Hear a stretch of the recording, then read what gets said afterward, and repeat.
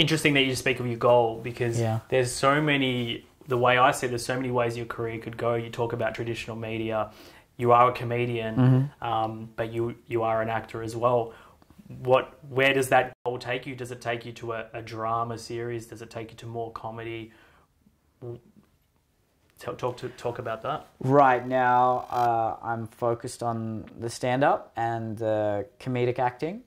I'm not averse to doing some dramatic acting sometime in the future, but it will probably be a bit longer down the track rather than the Is that coming from the opportunities, or is that like, are the opportunities there and you still prefer? Well, I mean, at the moment, there's no dramatic acting opportunities have come about yet. Other than, I don't know if you would call some of the short films I do online, I mean, they're satirical, but they're very dramatically acted. Yeah, we'll get to your short film. Okay, all right. Just got to slip. But I guess what I'm saying is Home and Away and Neighbours, which has launched so many careers. Yeah. And I guess beyond that, like, do you see yourself on that show? You know, it's been a very kind of white Australian cast, and it's rightly so had a lot of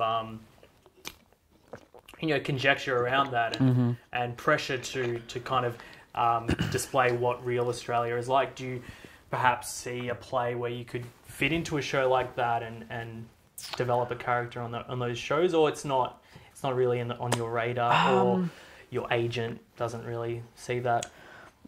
Maybe it's not something I'm aiming for. You know, if the opportunity came knocking, I'd definitely think about it.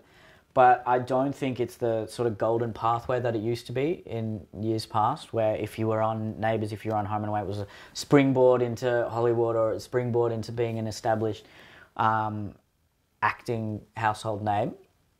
I think just with the way the internet works these days, I think that's what is really the springboard. Okay. And that's what's really going to allow you to create the art you want to create and do what you want to do. Like I said, I just don't know. I can't really...